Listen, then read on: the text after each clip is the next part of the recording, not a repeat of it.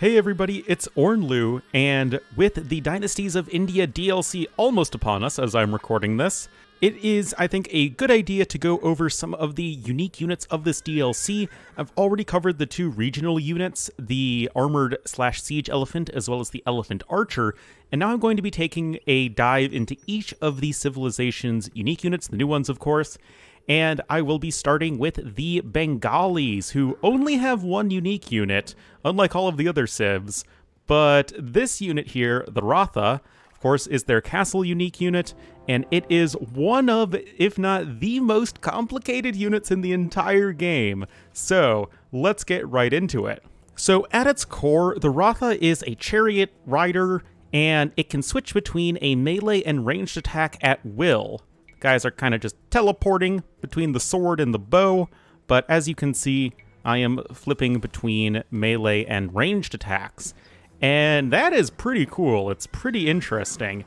Right away, this is going to give the Ratha some interesting designations. So as I was saying that this is probably the most complicated unit in the entire game, in terms of number of upgrades, the Ratha requires more upgrades than any other unit in all of Age of Empires 2 to be fully upgraded. At 18 upgrades, this unit benefits from 18 different upgrades, which barely edges out the Konik from Bulgarians at 17. Also, it is the most expensive unit to fully upgrade in the game, coming in at, by my count, 8,965 total resources, so just under 9k total resources, and that's just going to barely beat out the Camel Archer, which was at 8,850, so if my quick math can not fail me, that is 115 total more resources, or more resources total compared to the Camel Archer, so yeah, this is going to be quite the deep dive here into the Ratha, so let's just get right into it with the unit stats. Alrighty, so just like with the Armored Elephants, I'm going to put the stats for you in a beautiful little MS Paint box on the screen, just so it's a bit easier to digest. And when I talk about the Ratha, we're going to first talk about sort of the shared stats between both versions of the unit, as well as then the differences between the ranged and then melee versions of the Ratha. So, starting with shared stats. This unit will cost 60 wood and 60 gold, making it a more expensive version of a Cav Archer. And as we will see, this is at its very core, a Cav Archer unit. So when all else fails, think of the Ratha as a Cav Archer. So costing the same amount of gold as a Cav Archer and 50% more wood. HP though, these guys are chonky at 105 HP. That is over double the Cav Archer, which is at 50. Not to War Wagon levels, but, you know, these are going to be some tanky units, especially for their cost. Their armor is 2 melee armor and 1 pierce armor, so they are, you know, even okay-ish armored, especially in the melee front, which is going to be helpful for the melee version of this unit, of course. They have a reload time of 2 seconds, which is pretty much the standard for, like, most units in Age of Empires. It's the same reload time as the Archer line, Cav Archer line, Swordsman line, Scout Cavalry and Light Cavalry, Camels, Eagle Warriors, like a bunch of units all have that sort of base reload time of 2 seconds. However, this can be improved by 20% with the researching of one of their unique techs, which I will get into in a little bit. Their movement speed. These guys move around at 1.30 tiles per second.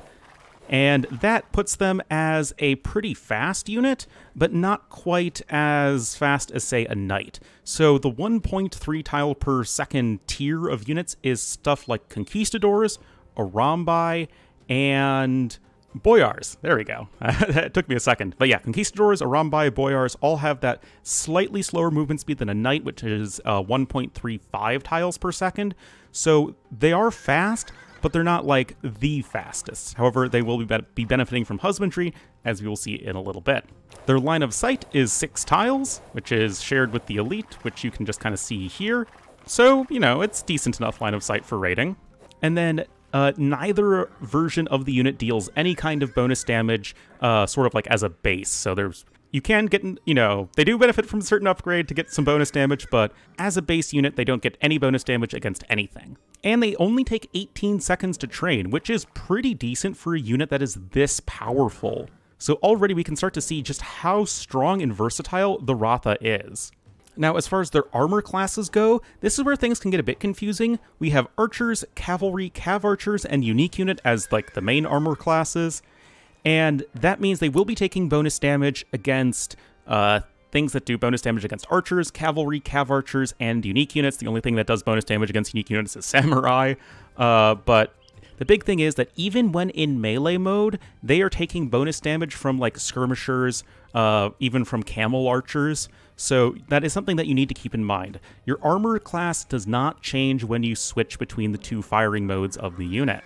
But speaking more to the differences of the unit, really this just comes down to their attack. You can see that the melee version of the Ratha has an attack of 10, so the same as a knight, an accuracy of 100%, and a range of 0, which is the same for like every single melee unit in the game. Really, it's just like a knight. It's like a little bit worse stats, obviously, so they're not going to be as strong in melee combat. They have a slower attack rate, and they move slower, and I guess they have a little bit more HP, but you're looking at least a pretty decent melee unit. Now, for the ranged Ratha, we have 5 base attack, 80% accuracy, and 4 range. Now, the 5 base attack means that you are a little bit lower than a cav archer, which is 6 in Castle Age. Range is exactly the same, but you are looking at a much chunkier unit, also slower.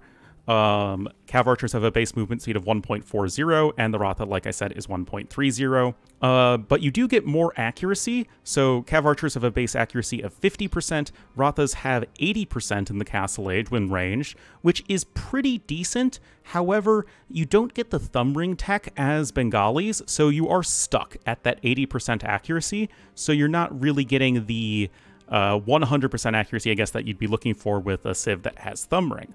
So jumping now to the elite version of the unit, I didn't put it on the screen, but notably this elite upgrade, actually I can show you here, it costs 800 food and 800 wood, so like elite plumed archer and elite kipchak, this is a gold-free elite tech. So that can make it a little bit easier to get in early Imperial Age, so that's actually very much worth noting. But as far as other shared stats, most of this is going to be exactly the same. The only difference being that we now have 10 more HP, so a slight HP bump compared to the Castle Age version. And really everything else is exactly the same when it comes to the non-attack stats. So let's just go ahead and jump over to those. You can see that the Elite Ratha as a melee unit deals 12 damage as opposed to 10, so you're jumping from a knight to a cavalier, essentially, in terms of melee attack. Everything else exactly the same there. And then for the ranged version, we have 1 more base attack. We're going up to 6, so the same as a Castle Age Cav Archer, but 1 less still than a Heavy Cav Archer. Still 4 range, but we do go up to 90% base accuracy, which is pretty much where the unit maxes out, which, makes it at least pretty good. You're the same as an Arbalest at that point, so it's at least a solid unit, a little bit lower in the damage, but of course much, much tankier. So now with the sort of base stats of the unit in mind, let's go ahead and jump over to the sorts of upgrades that this unit benefits from, which I said there are a lot. So at a very basic level, like I said, this is a Cav Archer, so let me just turn on Aegis so we can have the text researched instantly. So as you can see, you get fletching, and the ranged version benefits from fletching all the way up through Bracer, whereas the melee version doesn't. That makes perfect sense. Same goes for the melee attack upgrades. You have the melee Ratha benefiting from forging, iron casting, and blast furnace. Range 1 doesn't. This all makes sense. Now this is where things can get a little bit confusing. Both versions of the unit, their armor and defenses never ever change. Something to always keep in mind. You can never make your unit any more or less tanky by switching between firing modes. So that means that because they are a Cav Archer, they both benefit from padded archer armor all the way up through ring archer armor. So you can see right here, even though I have none of the cavalry defense upgrades, both versions of the units are now at the +3/+4. Furthermore, they both benefit from Parthian tactics. It is available to the Bengalis, so we researched that upgrade and we can see that yes, our armor is now improved at 6/7 armor for both the melee and ranged versions, but as I alluded to earlier, it also means that both versions get +2 bonus damage versus Spearmen. So yeah, even when you're in melee mode, you're getting 2 extra attack versus Spearmen once you get the Parthian Tactics upgrade, which is pretty handy, honestly. Now, looking over to other buildings, as you might imagine, they benefit from both bloodlines and husbandry. So you can see our HP is improving just a little bit, and we are going to be clippity-clopping along a bit faster as well. At the monastery, they benefit from faith, which, I mean, is kind of straightforward. You can just convert these guys as if they were cav archers, nothing too odd about that. And then at the university, the ranged ones benefit from ballistics and chemistry. You can see we are now up to 4 attack, whereas the melee ones, because they are benefiting from forging, iron casting, and blast furnace, they can get +4 attack just from the blacksmith, as opposed to needing to use the university, like pretty much every other ranged unit in the game. Now, at the castle, of course, we have our elite upgrade, 800 food, 800 wood. Gives us our elite Rathas. Cool. Conscription. They're trained at the castle, so yeah, conscription helps them. And now here's where the fun stuff comes in. Pikes. Rathas and elephant units attack 20% faster. So 375 wood, 275 gold, fairly expensive. This is kind of like a late Castle Age, early Imperial Age pickup when possible, but it does improve the attack speed of both versions of the unit by 20%. So you're looking at actually a pretty darn fast attacking unit. No, your accuracy is never 100% on the ranged ones because you don't have thumb ring, but the actual like raw fire rate and, you know, subsequent raw DPS is actually pretty solid for both versions of the unit. So as we can see, the Ratha, it is a strong unique unit, and one that I think will be worth going for like a fast castle into unique unit type of build, because again, it costs wood and gold, it's not too expensive, and you're just getting a lot of stats per unit. Alrighty, testing time. So, I am in the post-Imperial Age. Just note that the Castle Age fights are going to look pretty similar, just, you know, with Castle Age units, but of course, I feel like you guys would want to see the full upgrade big Imperial Age battles going. So here we have the melee Rathas on the left, and the ranged Rathas on the right. Here we have, 20 fully upgraded Spanish champions, and what I'm going to do to at least best test this is, once I select the outpost, the melee units are just going to, you know, go attack each other and do all that stuff, and I'm going to do my best to micro, well, such as my microing abilities are, but as a rule, you can see that in the big straight-up fight, it is going to look better for melee units. Of course, you can dance around as best you can.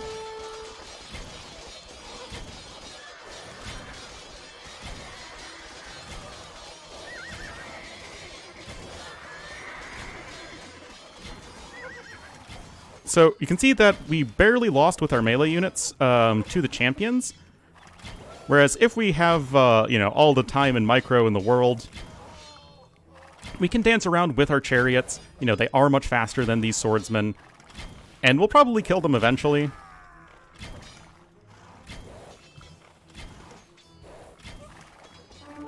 Ah! The power of micro!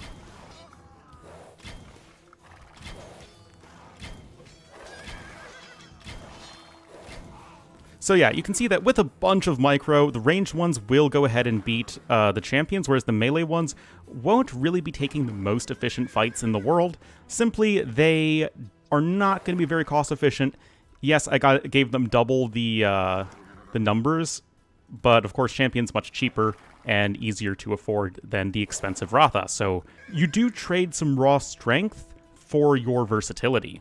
Alright, so next up is going to be versus halberdiers, and this is going to go about as well as you can imagine. So we've got 20 generic Spanish halbs over here. The melee Rathas, well, we can't imagine they're going to be doing all that well, and we'll see if the power of Ornlu Micro is going to be enough to defeat twice as many halbs with our ranged versions. But it's going to be very difficult. Remember, we are much slower than cav archers. Oh yeah, we got cleaned up with our melee units. The ranged ones, I mean, benefiting from Parthian tactics does help us out a little bit, but it's simply not going to be the most practical thing in the world to, you know, micro down a ton of halbs. This is really a situation where you need population efficiency to come in, because you are never going to be taking a cost-efficient fight over here. Ripperino. Alright, so next up is it going to be against ranged units. We have 15 Saracen Arbalests over here. And now we can just have a kind of a straightforward fight. We are going to be pretty darn chunky with our 135 HP and 7 pierce armor. So let's see which of the two variants of the units does better. I mean, they're both going to clean up super easily. It's just going to be a matter of which does it faster. And you can see that if you can get in with the melee units, they are going to be chopping away way faster, especially with that pikes bonus. They're attacking super quickly. Now, in a real situation, yeah, the red player is likely going to be microing around a little bit, which is going to make the ranged Rathas probably a bit more attractive. But, I mean, if you're able to just, like, run stuff down with your chariots, yeah, they're going to go be butchering those archers super easily. Alright, so now we're going to be moving on to elite skirmishers. Now, these are going to be a counter to the Ratha, especially cost-efficiently, and as you can imagine, the melee ones are going to be performing better, but they're still going to be taking that bonus damage. So, let's just see how bad it is. Being able to screw with the minimum range of the elite skirmishers with the melee is obviously pretty darn useful, and you can see that the melee Rathas really lost one right there, whereas when they're in ranged mode, we're going to lose them all, and we're going to lose them all super hard. So, like, yeah, they deal a bunch of extra damage, and again, in a real scenario, there's going to be a lot more micro involved than just this. But, yeah, the low base damage of the Ratha means that you're only dealing 2 damage per shot, and Ripperino. But yeah, if you can get them into melee mode, and it's really easy, it's just like a literal instantaneous transformation. You just swap with the default hotkey being B, and yeah, so the melee Rathas obviously being way better against skirms. Alright, moving on to cavalry, we will now be facing some hussars first. 15 generic hussars versus the melee and then the ranged Rathas. Now, the higher pierce armor and much faster movement speed of the hussars would make me believe that the melee Rathas are going to be performing much better, but let's see how we can do. We do get some extra melee armor with this unit. Remember, 2 melee armor is pretty darn nice. So despite being outnumbered, 1.5 to 1, you can see that the melee Rathas are absolutely cleaning house. Whereas the ranged Rathas, well, we are probably going to be losing this one eventually. Maybe. Ranged units are pretty OP. Regardless, it's a much slower fight. Oh man, that one Ratha got kind of left behind.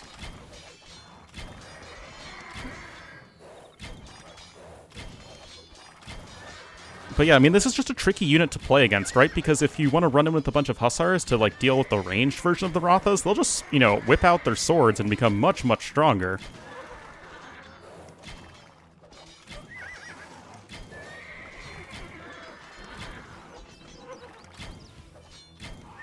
So yeah, I mean, we were able to win, but, with fewer units remaining and taking, like, 15 times as long. So, hussars, not a great counter.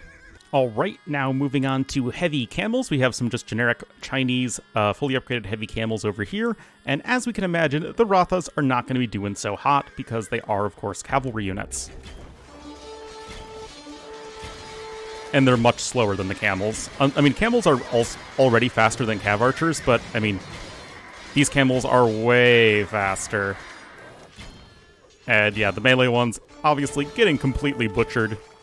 Ranged ones can be holding out a little bit longer with the power of micro. But yeah, I mean, it's not a pretty sight. So our final test of the day is going to be against the good old-fashioned paladin. We have only 8 paladins because they are more expensive than the Rathas. But let's see how the ranged ones versus the melee ones perform. I imagine neither are going to be doing all of that well.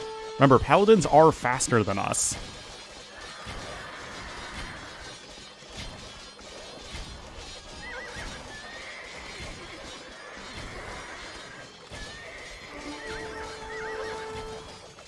Well, actually, I mean, doing better than I thought.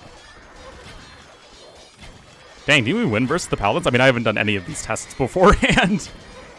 Dang, you do beat the Paladins cost efficiently. Not by a lot, but man, is this unit strong. That 2 melee armor and high attack rate is really something.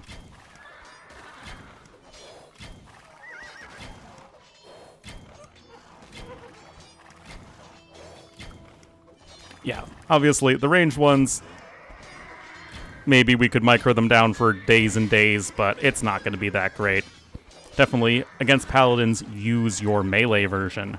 Anyway, guys, that's going to be all of the testing for the Ratha that I'm going to do today. I hope you found this useful, nice, in-depth overview of one of the coolest new unique units from this DLC.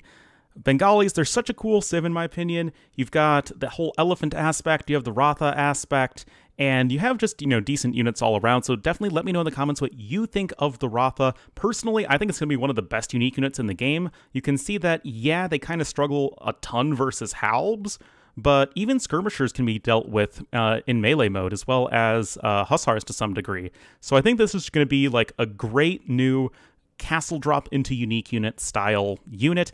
18-second train time, honestly, that's something that might get nerfed in the future because that's pretty darn fast. So yeah, we'll have to see how these guys perform. Definitely leave a like if you guys enjoyed and or found this helpful, and I will see you all next time.